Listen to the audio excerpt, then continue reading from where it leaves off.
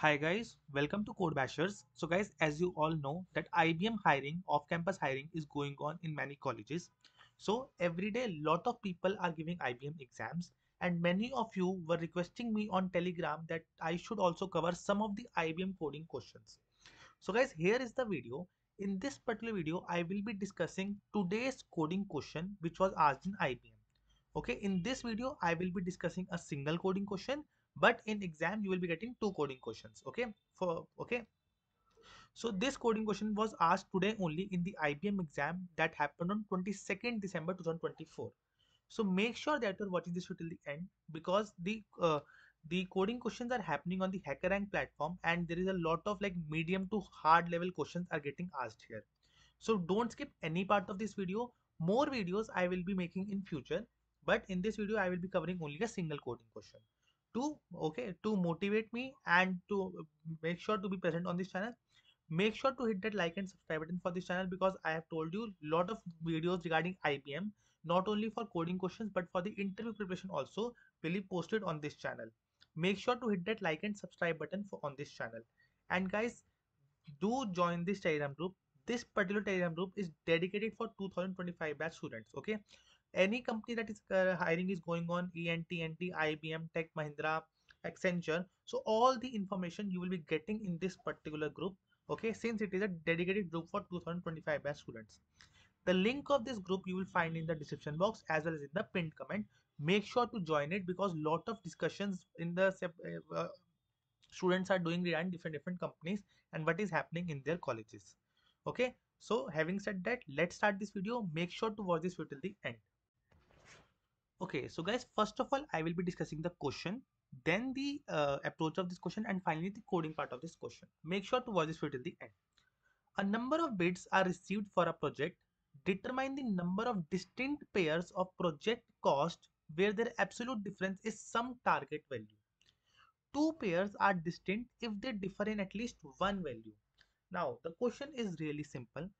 What we are given a project cost. Okay, so these are different project cost, and we have been given a target value. Now, from these project cost, we need to find the distinct pairs whose absolute difference is this target value. Okay, so let me explain with the help of this example. So this is the input array and this is the target value. We need to find the distinct pairs whose difference is this target value. So if you will look closely, you will find total two pairs, 1 comma 3 and 3 comma 5. So what is their distinct value, or what is their target value? If you will do absolute difference of these pair, you will get target value as 2, which is a required value. So this is one of these pair, and another pair is 3 comma 5. So 5 minus 3 is again 2. So you will be getting again a distinct value. So therefore total two distinct pairs exist whose absolute difference is equivalent to 2. That is the target value. Now what do you mean by distinct pairs? So there might be a possibility, like this is the input. If I will change this input a bit, so see here. So if we have two threes and one 5, so one pair will be this 3 comma 5 and another pair will be this 3 comma 5. So two pairs we have got with 3 comma 5. But if you will see that these two pairs are duplicate. Okay, since values are different, but because 3 was repeating. So 3 was repeating, therefore we have got two pairs of same type, but we only require distinct pairs. We need to find a distinct pairs. Therefore we have only this one pair will be considered. Okay, and for this particular input also, that output will be 2 only. Okay, I hope this particular thing is clear to you. We have to find distinct pairs whose absolute difference is equivalent to the target value.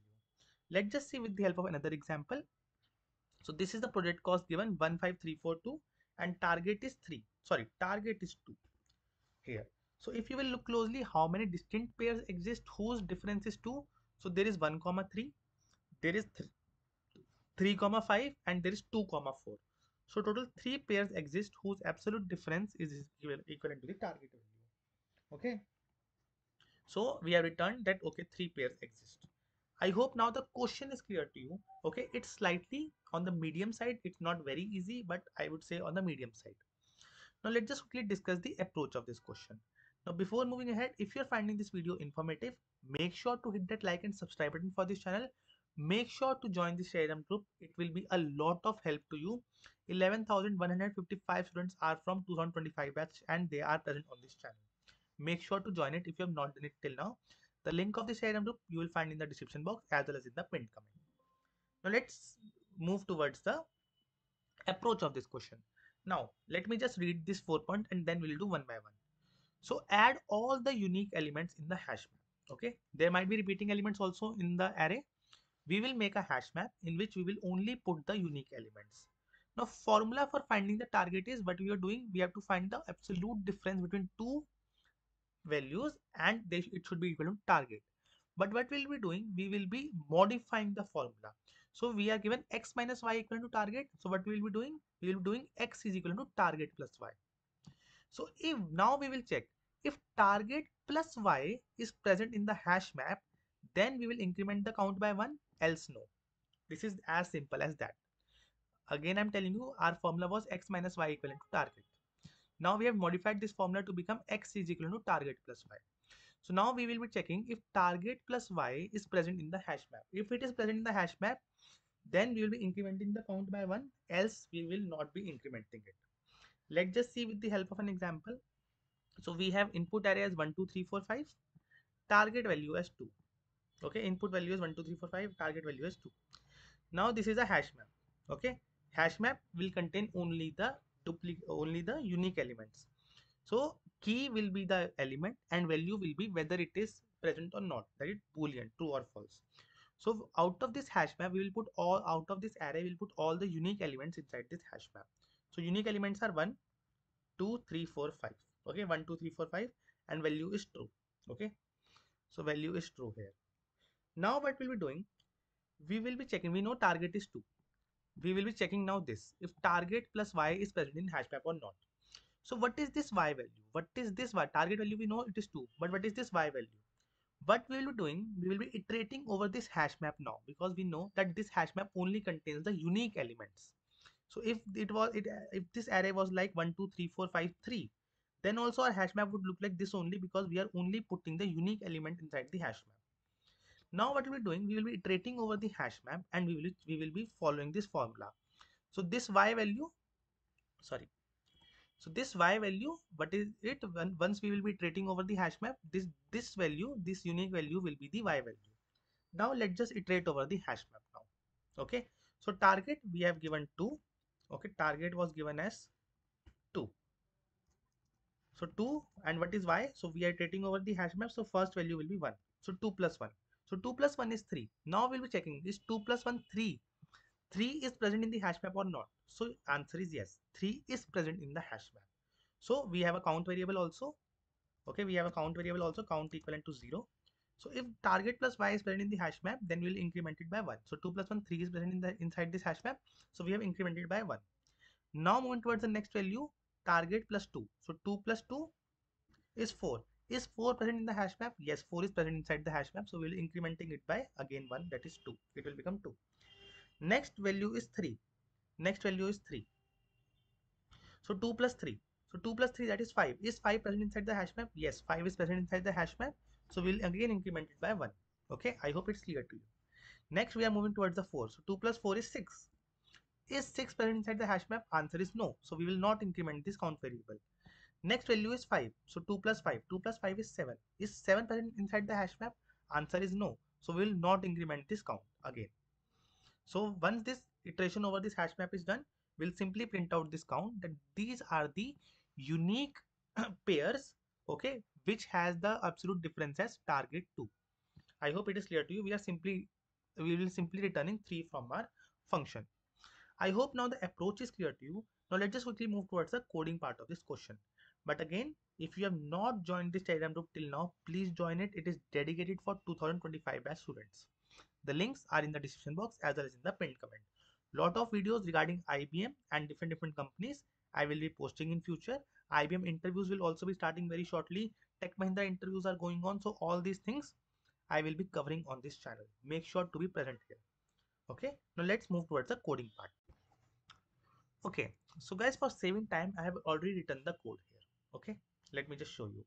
So this is I have written in C++, but you are free to write in any language that you prefer. So first of all, we will be taking the array as input, size of the array, and then the array elements as input.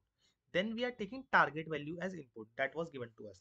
Now in the exam, it is possible that you only have to implement the function. You don't have to take care of taking input or output. But for the since I'm writing the code here on all by my own, so therefore all the things you have to take input by yourself. Okay here, but in exam, it is possible that you only have to implement the function. Now what we have done, we have declared a hash map here whose key will be int and value will be bool, that is true or false. Next thing is we will be iterating over the array and we will be only putting unique elements inside the hash map. We will be filling this hash map by iterating over the array elements and we will only be putting unique elements inside the hash map.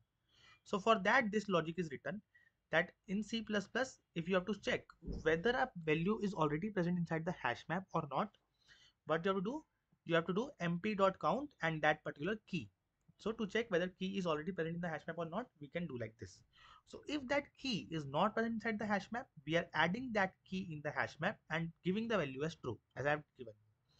Now after this loop is done, we have all the unique elements inside the hash map. Okay, we have all the unique elements inside the hash map.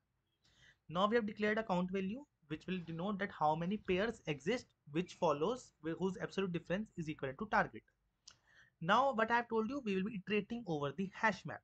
We will be iterating over the hash map, and what we will be doing, we will be checking if target plus y, if target plus y is equivalent to, if target plus y is already present inside the hash map or not. We will be checking that.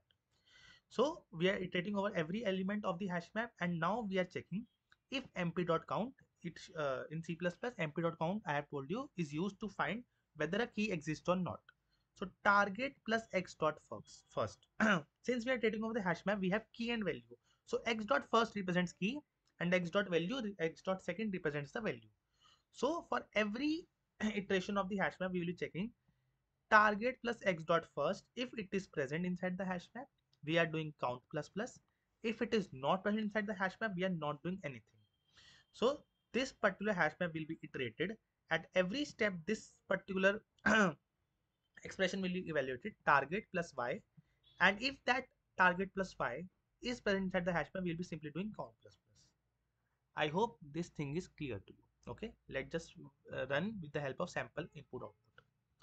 So 1, 2, 3, 4, 5, we have tested this input and our output should be coming out to be 3. That 3 pair exist whose target value is 2.